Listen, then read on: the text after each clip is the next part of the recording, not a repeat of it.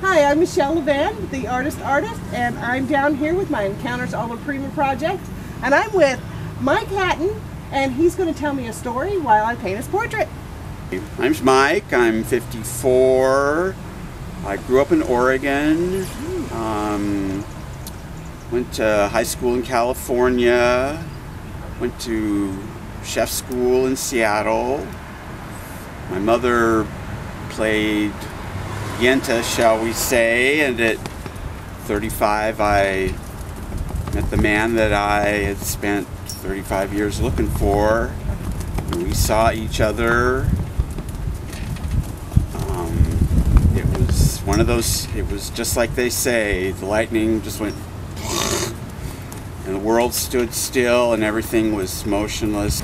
My work as an artist with my partner. I was a chef in Seattle, met him in San Francisco, where my mother was living. Had moved there to basically, sell my soul to some restaurant and, go play on the porch with the big dogs. And a friend of hers was in town doing an art fair, and he asked me if I wanted to travel with him for the summer. And I thought, well, I don't have a job yet. I've never been across the Rocky Mountains. Where is Kansas anyway? And he showed me how to make a few of the things that he made, and I picked right up on it, and the next thing I know, we're riding this wave of, we're getting into all the shows and being, getting awards, etc., and trying to decide whether or not we want to, go for the big time or reel it in, and I think we were just, it was a blessing that we were so busy we never got to really make that decision.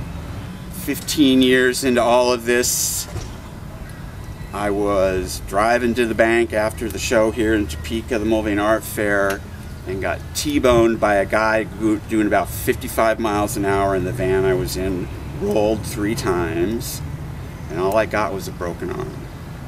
And then we went to do our best show of the year out in Pennsylvania, and I'm still in this broken arm and had a great time. Get home, and I'm diagnosed with cancer.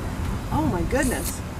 And because they tell men who are 50 plus to do this little exam on themselves, like they ask women to do breast exams, and most men won't do it. Well, I do. I caught it early, and it's gone. Wonderful. So I went, whoa, I think I just took control of my life, and something went pretty well.